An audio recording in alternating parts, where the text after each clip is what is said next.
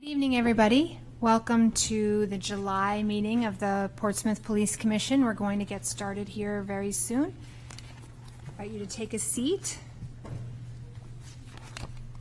and we'll officially call the meeting to order and ask Karen to lead us in the Pledge of Allegiance, please. Okay, cool. I pledge allegiance to the flag of the United States of America and to the republic for which it stands, one nation, under God, indivisible, with liberty and justice for all. Thank you so much. And now I'd like to request a motion to suspend the full agenda and move up item number 1, swearing in ceremony under the chief's report. So moved. In a second? Second. All in favor? Aye. Aye. Okay, Chief, we're going to turn it over to you.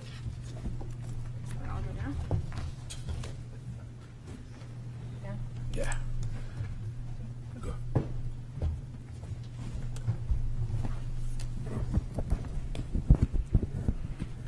Welcome, everybody. Thank you for coming.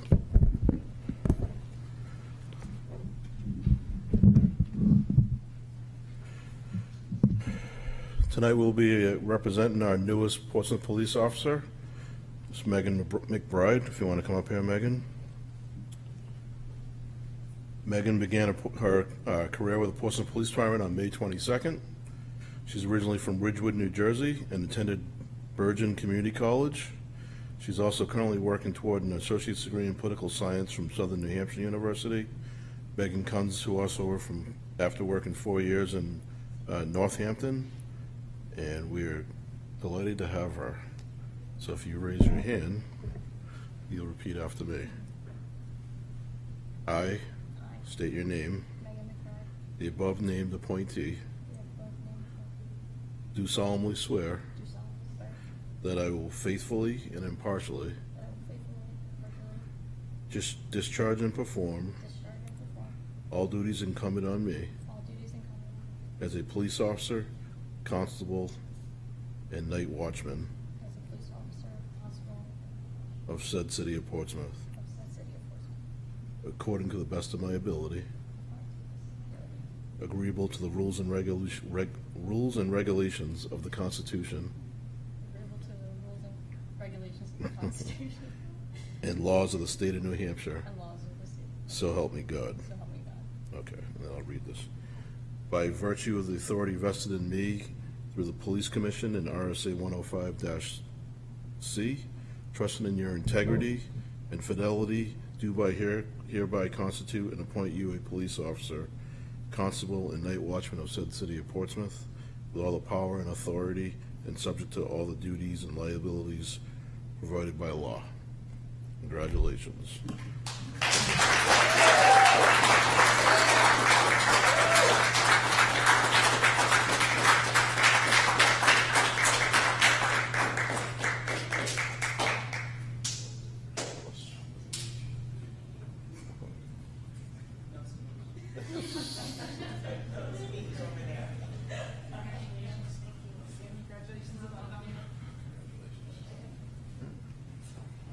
So that is it for our ceremony. Thanks everybody for coming. You're more than welcome to stay for our rest time meeting if you. Okay, we can do that.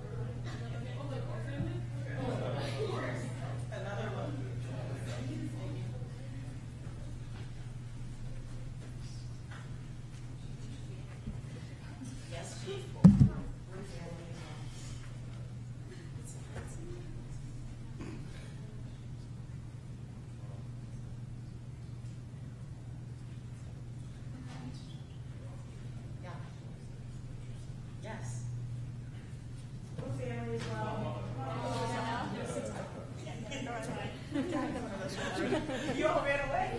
This is your family.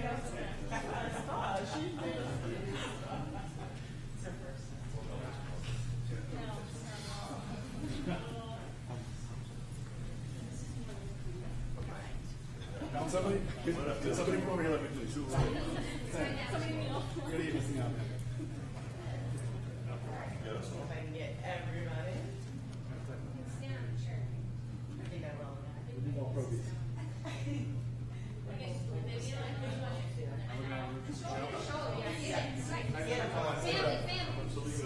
Family.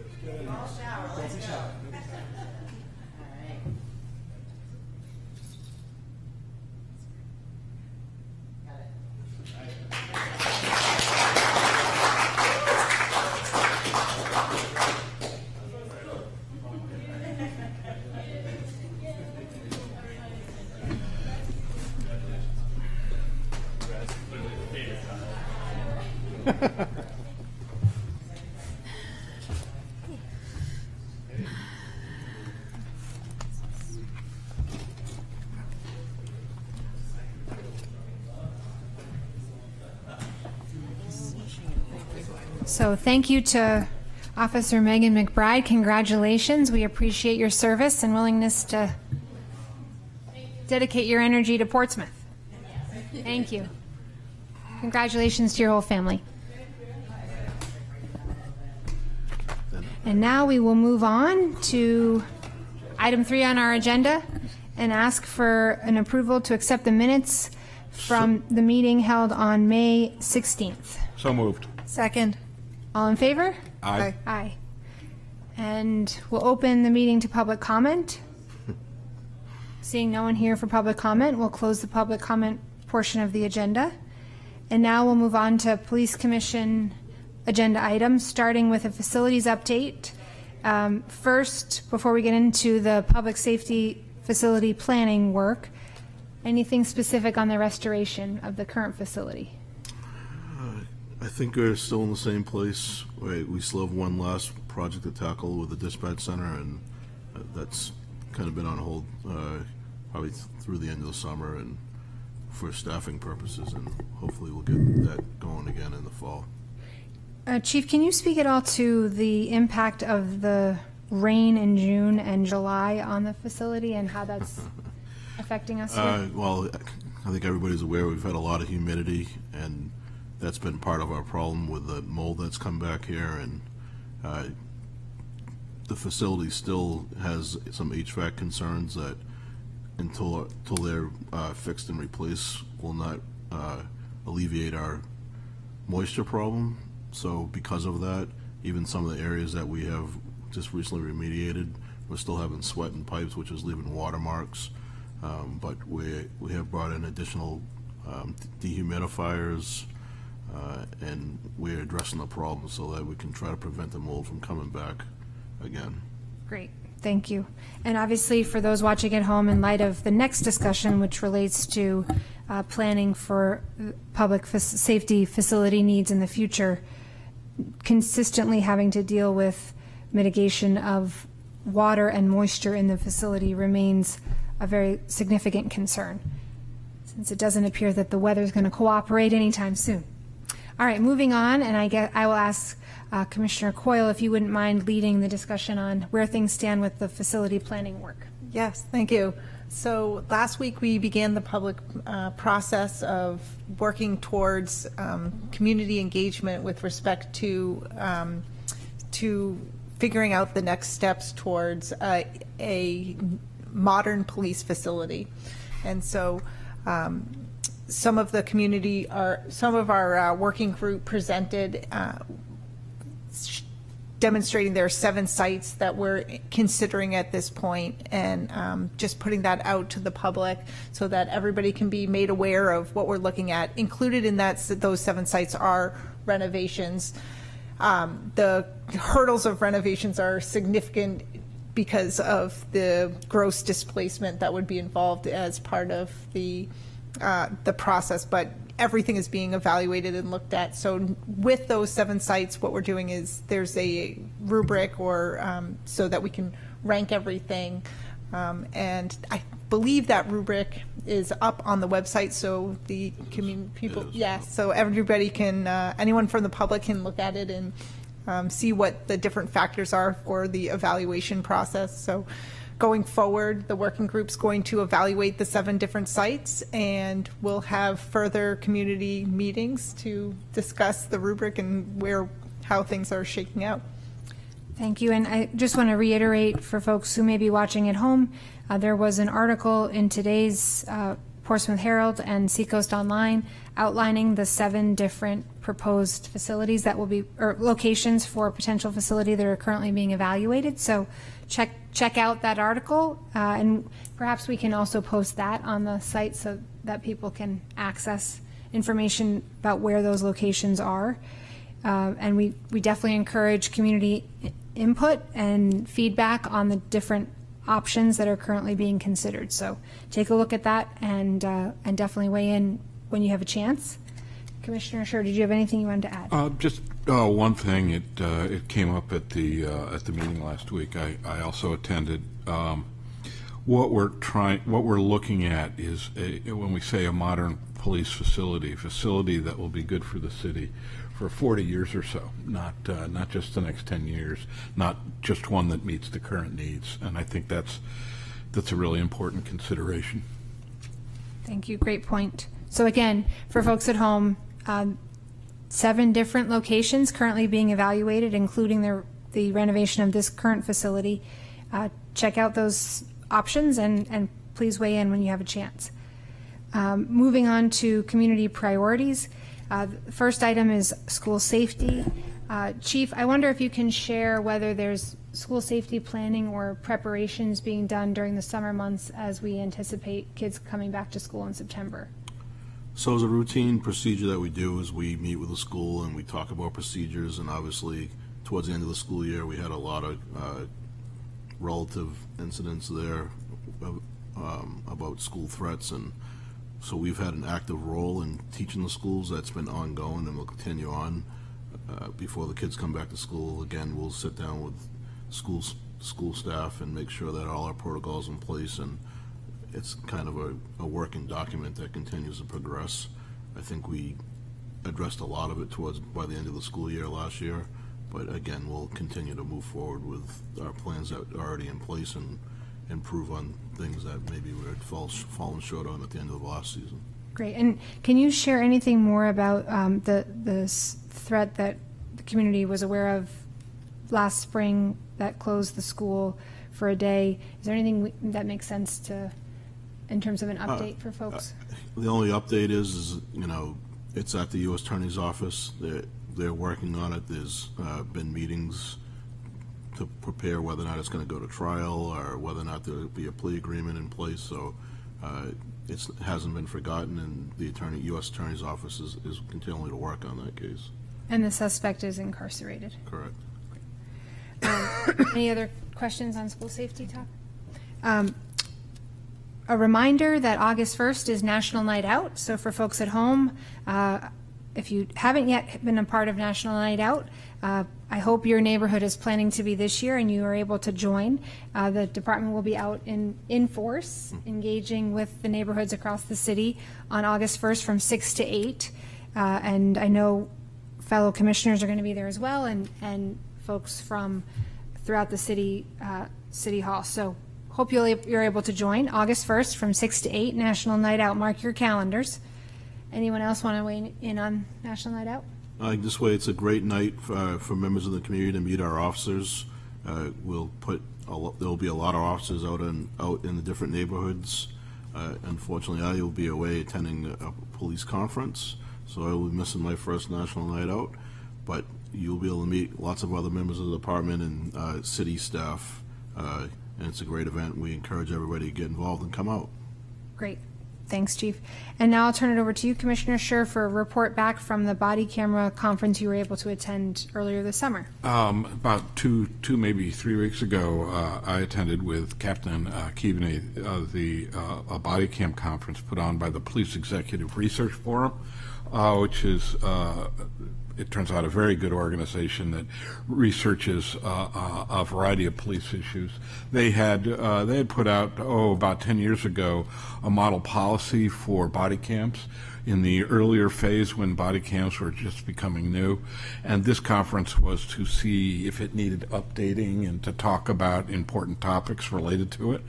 I came away with several impressions. Number one, body cams are moving forward around the country. 80% of all the largest police departments have body cams, and overall about 50% of departments have body cams.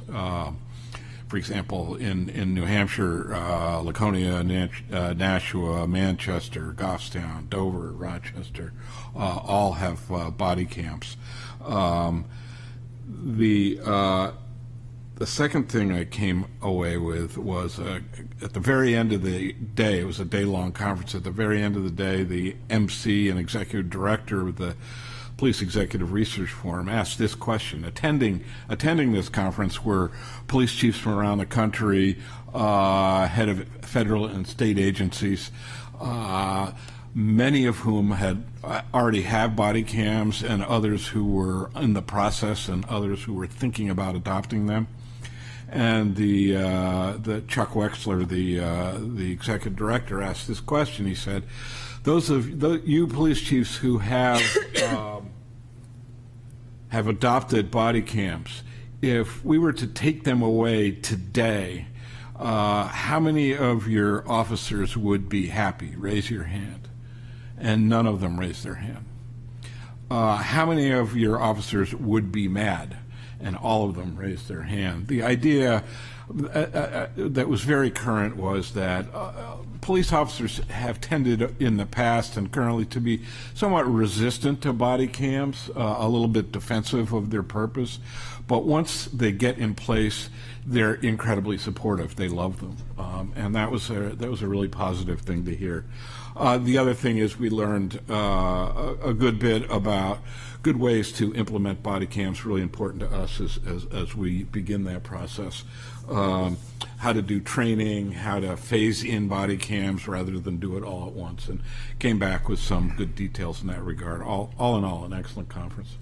Thank you very much for attending and for the report back. Commissioner Quayle, anything you want to add?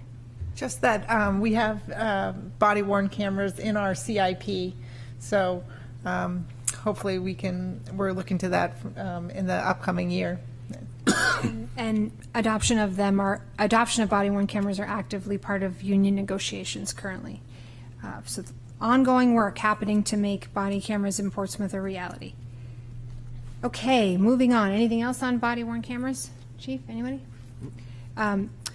Number 3 under the Police Commission agenda items is the topic of the approved budget and key priorities. And Chief, I wonder if you could outline, given the current budget that's been approved, key highlights for folks at home. So the main key highlight of the new budget is the one additional position of a new social worker that will be coming on shortly in the fall. We hope to have them hired and actively working with the police department to help us deal with some of the mental health and addiction issues in the community and other social issues that we come across throughout our work. The other addition is we got a dispatcher's position back that we had temporarily lost last year, not intentionally, but we put the position back into the budget. And other than that, it's kind of just a Status quo. Status quo, but this is the work. Thank you, Karen. Yep. Status quo budget from last year. They wanted to keep the tax rate down so there were no new initiatives. We had quite a significant increase in like our computer service maintenance agreements, but other than that, it was pretty status quo. Thank you both. I think it's worth highlighting because we did hear lots from the community in the last few years about the importance of engaging a social worker as part of the community policing approach that the department has implemented. And so to me, in light of the existing constraints, being able to hire a social worker is a terrific step forward, and I look forward to having that position filled and working on behalf of the community. And I think I second that. The goal for the department and for a good community policing department is to have a diversity of responses to people amidst a mental health crisis. And with the I think the department is really making a lot of progress, and this will the addition of social work will be a tremendous asset to the department. Commissioner Coyle? Just as it relates to some of our the new facility, a police facility that will accommodate that the aspects of having a social worker really accessible to the community, having community spaces. These are some of the things that we've been in discussions about in the working group, which is to create a facility that really does it is reflective of community policing, and having those spaces where community members can come in and meet with a social worker and not, in a comfortable and sort of accommodating way. So this is a nice step with the social worker, and then we'll just keep hopefully building on that, which is the goal. That's an important point. Anything else on the budget, approved budget? All right, moving on to your agenda items, Chief. All right. I think we already swore in Officer Megan McBride. We're happy to have her, and as part of our new 30 by 30 initiative of having the department made up of 30% women by 2030, and having another female officer is helping us get to that goal. As I stated, I'm heading to a conference. We have a CALEA conference coming up and we're up for our reaccreditation. So myself, our accreditation manager, Kerry Waring, and Lieutenant John Aubin from Professional Standards will be attending this conference, and the hopes, and I'm pretty confident that we're going to get our reaccreditation for continue on with our as an accredited police department.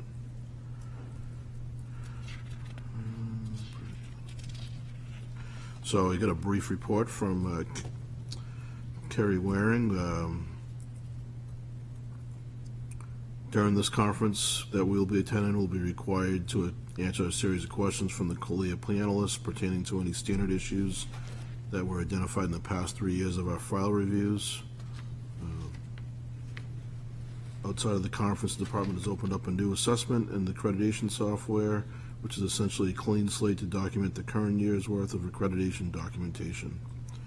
This cumbersome task requires a transfer of hundreds of documents from the previous assessment to the new one, and the department is on track and continues to maintain its compliance with over 400 standards of practice. So hopefully by our next meeting that we will come back with our award as accredited, successfully reaccredited department.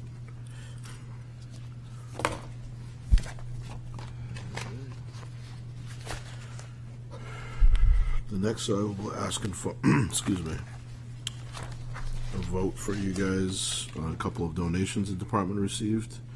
A donation of 4 tickets to the members of the police department to attend the Street Life 400 event on August 15th, which is the outdoor dinner that's being promoted by Portsmouth Dinner.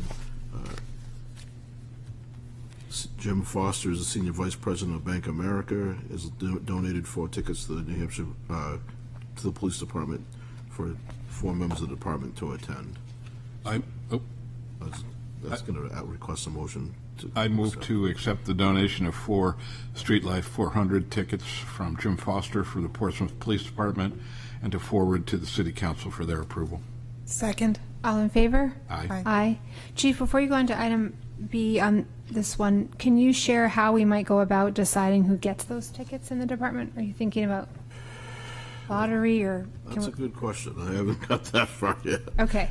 This just came in, literally as Jackie was typing up the agenda. But I think we'll find a way to, one part of it is there's going to be a lot of officers actually working that detail. Right. So we'll see who's not working it and see who's available. Okay. Thanks.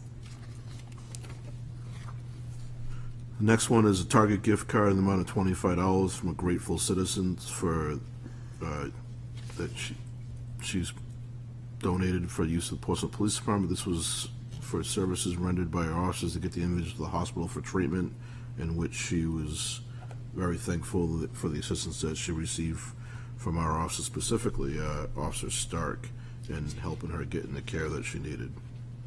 I move to accept a gift card in the amount of $25 to Target from a grateful citizen for use by the Portsmouth Police Department and to forward it to the City Council for their approval. Second. All in favor? Aye. Aye. Again, with something like this, Chief, can you share how you go about deciding, do those funds get allocated for things like office supplies, or how do we decide what happens? I mean, this could be, we could literally, it's two targets specifically are there. It could be, if we do a department barbecue or something to that matter, and we need refreshments or paper plates or something to that matter, that we could use it for department function. That makes sense. All right. Monthly traffic stats? The deputy is on vacation, so I will read these for him. May 2023, we had 831 motor vehicle stops, resulted in 52 summonses. We had 62 motor vehicle crashes with no injury and 7 motor vehicle crashes with injury. Going on to the June stats, where there was 710 motor vehicle stops, 34 summonses, 78 motor vehicle crashes with no injury, and 11 motor vehicle crashes with injury. And where I comment on that is we have an uptick in motor vehicle crashes.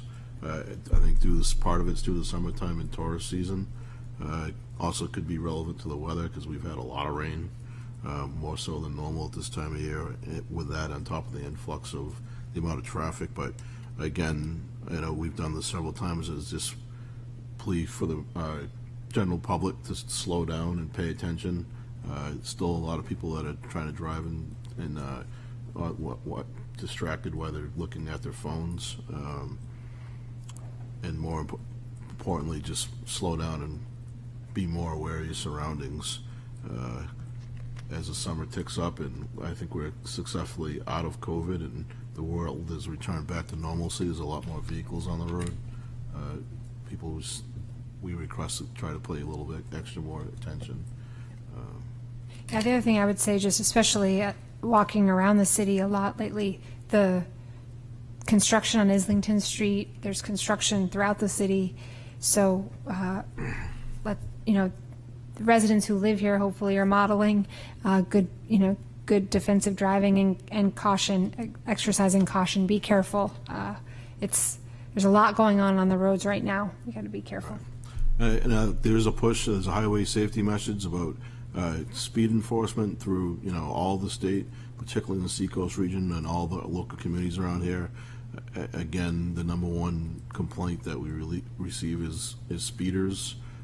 So we are trying to be out there as much as we can doing enforcement, and we will continue to do that. But we again just asking people to please slow down, drive safely.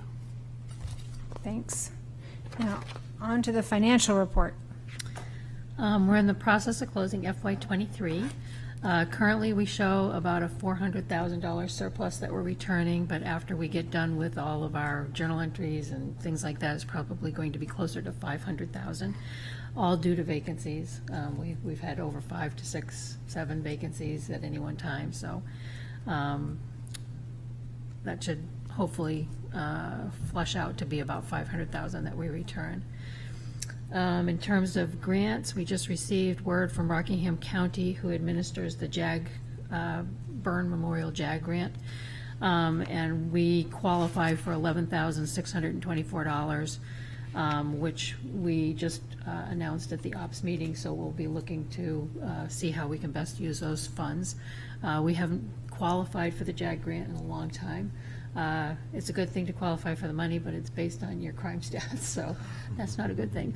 But anyway, we'll find a good use for those. The Bulletproof Vest grant was submitted for next fiscal year. We put in for a lot of new hires because we have a lot of changeover in staff coming. The CERT team also received another allocation from the Department of Homeland Security for $14,403, and Lieutenant Tondro is working on that to see what we're going to use those funds for. We still have not received our ICAC application yet, still waiting on that. But the ICAC Forensic Shield, which is funded through the state budget,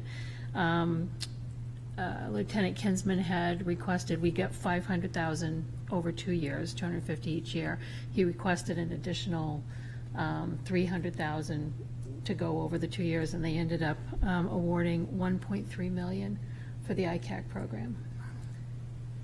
So Eric's working diligently we have to rewrite our grant that we had already submitted to include those funds. The CAD RMS system was signed, the contract, on June 30th.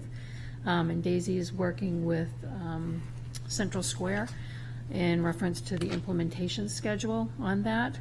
It is going to be an 18 to 24 month implementation. But if we signed by June 30th, they gave us an additional $100 and something thousand off the price. So we got it signed. Strategic plan, next meeting, we will present that. The chief will. We'll do a PowerPoint presentation. And then on the grants, you had asked, Commissioner Shaheen, you had asked in reference to competitive grants instead of the ones that we were just doing. If, like, we get constant solicitations, but in terms of our goals and objectives, if it doesn't fit with our goals and objectives for the strategic plan, we don't apply because we don't do that cart before the horse thing.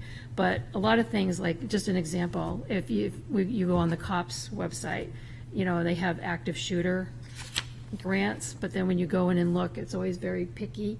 You know, it's training and technical assistance. You have to be able to train 20,000 people, 20,000 other local law enforcement agencies. So they're very specific and very picky, unlike in years past when you could, it was a more broad thing. So we do look at these all the time. On the state, currently there's just 2 ARPA ones, and we've already gotten money with those. So we are constantly looking, but to do a new initiative takes a lot, and we're so short on staff right now. But I'm sure once we get fully staffed, we can start thinking, you know, more globally and thinking of new initiatives that we can implement and whatnot. Out of curiosity, what was the final sticker price on the CAD RMS system? It was just under 400,000, but that's just for the core software. We still have other softwares that are going to be piggybacking on that, that we haven't gotten the full cost yet on that. There's some for the fire department, some for us, some for the court system. So it'll be probably up in the range of $1 million when we're done. And a reminder for people listening at home that this system for managing interactions between officers and members of the public has been tracked using a software tool that's now nearly 30 years old. Almost. Almost Yep. 30 years old. Yep. And so it's been a very long time since this kind of investment in the technology has been made, and it will allow us to do all kinds of things relative to tracking encounter data and other things that we currently can't do with the current system, and we really can't even adequately service the current system because it's so dated and old. Do you have a follow-up question? More of a comment. Once it's in place, as Commissioner Shaheen referred to, it'll allow us to collect a lot of demographic data relating to encounters between police officers and citizens, and Portsmouth will be one of the leading police departments in the state in terms of the commitment it's made through the community group and the commission to gathering that and analyzing that kind of data. Commissioner Coyle, do you have anything on that one? I don't. Okay. I just had a couple of follow-up. I was going to say, I just wanted to say one thing in reference to the price. Central Square purchased TriTech, and TriTech had purchased IMC. So if that hadn't happened, if it hadn't been, you know, the successive thing, and they've already like migrated data for somebody else, it would have been a lot more costly for us. But it worked out very well this time. Because we can migrate all the data. I was going to say, they've already done it before Wow, yeah. into their system, so they were able to offer a significant discount. Plus, they own the system we currently have now. They own that, so it worked out well. So just a few follow-up questions on the report. You mentioned, Karen, the 11,000 plus or minus grant, and that the way we're eligible for that is because of crime stats. Chief, can you speak to a specific stat or two relative to why we'd all of a sudden be eligible? I've seen the exact grant on what they're looking at, but overall, I think just would look at the overall crime rate across the board without getting specific in individual type of crime. I mean, there's no specific crime that we've been having, I think, that jumps up off the radar to say, like, we have a problem here. I think it's just kind of the general transition of crime rising, reported crimes. And do you attribute some of that to the fact that there were fewer reported crimes during COVID, or is that not true? It could be part of that. I don't know, like, what they're looking at for over the amount of years of time that it's gone by. And it could be from, back when COVID was there was nothing going on, and then Yeah. now all of a sudden we're back to normalcy, and not that our crime stats are higher than where they were pre-COVID, but they've risen significantly from where we were in COVID.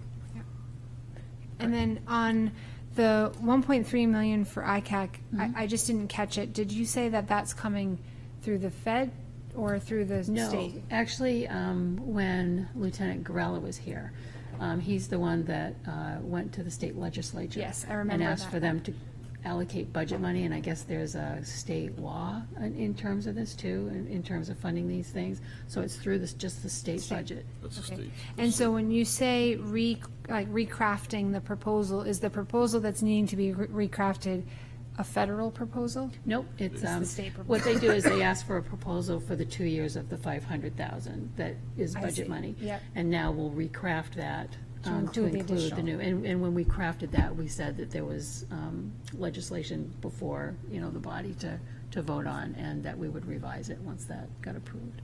Got it. I think what she's saying is, when we had proposed the 500,000, we had to show how we were gonna use the 500,000, and we got 1.3 million, so, which is more than what we.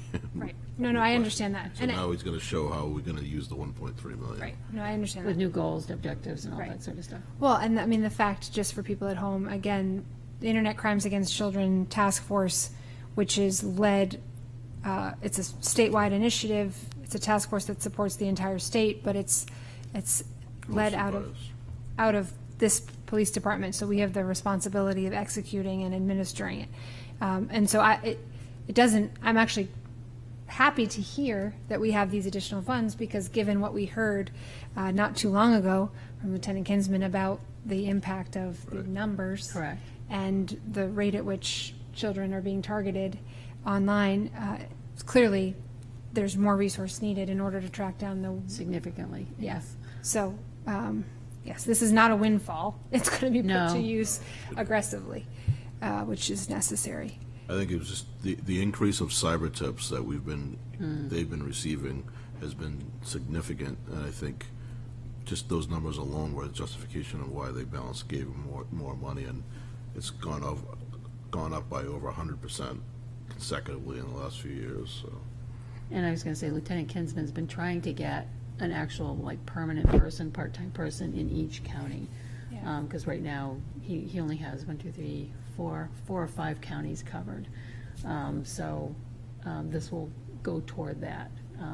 They work 25 to 30 hours a week, and it's steady. Because sometimes it's hard at another police station, because everybody's shorthanded, Right. to have them do the overtime for the investigations. I mean, they do it, but Right. it's difficult. Everybody's so shorthanded. Right. So this will go toward that. And one thing I've learned recently, which, since we're on the topic of the Internet Crimes Against Children Task Force, the latest terminology relative to child exploitation in this domain is child sexual assault material, Yep. CSAM. So when you hear that, often people think pornography, but this is the more appropriate terminology, because there's a wide range of what constitutes inappropriate material targeted toward children. So anything else on the ICAC grant? Any questions? Anything else, Karen, you want to share or report back on?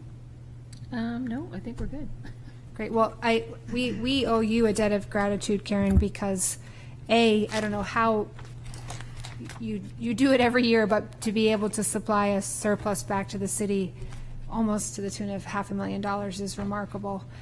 Both closing out the fiscal year and advocating for the budget priorities for the coming year. So thank you very much for all that work. All right. Anything else, Chief, under your agenda items? That's it. All right, any other miscellaneous business? All right, before we adjourn, just a reminder to folks at home, I know it's summer and everybody's hopefully off enjoying some time with family, loved ones, friends, hopefully some sunshine. Our next meeting will be Tuesday, August 15th, starting at 5:30. Check the municipal meetings calendar to be sure, but that's the current date. So with that, I'd like to request a motion to adjourn. I move to adjourn. Second. All in favor? Aye. Aye. Thank you. Good night, everybody.